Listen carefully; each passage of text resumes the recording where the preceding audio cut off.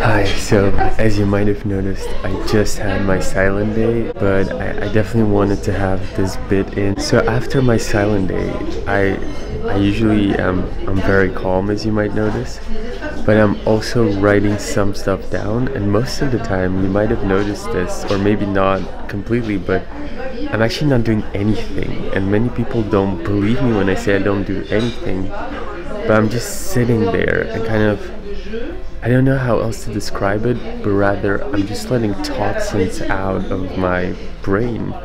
And I get really calm and tired. And then when everything is out, suddenly energy comes back. And that's when I know that my silent day is usually over. And what I do is, whenever I'm in this spot, there's a really nice hotel here, and I think I told you about it. Meeting in a luxurious hotel always gives you a good vibe. So I go to this hotel, and first of all, it starts my week in a really good vibe, but also it gives me the opportunity to look over everything I scribbled down or thought of during my silent day, and yeah, and I get to look over it in a calm way.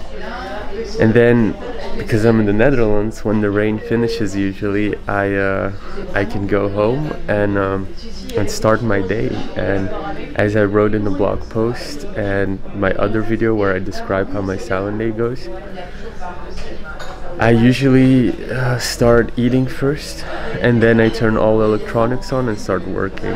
In the beginning, it took me, I think, a year of doing a proper silent day until 6 o'clock, and now, thank God, it's only till 12, till 1 sometimes that I need to do a silent day, unless it's a very stressful week, and then my silent day goes to the normal silent day, which is 5 o'clock, and then I eat, and then 6 o'clock electronics go on. But I hope you enjoy it, and maybe you've learned something as well from it.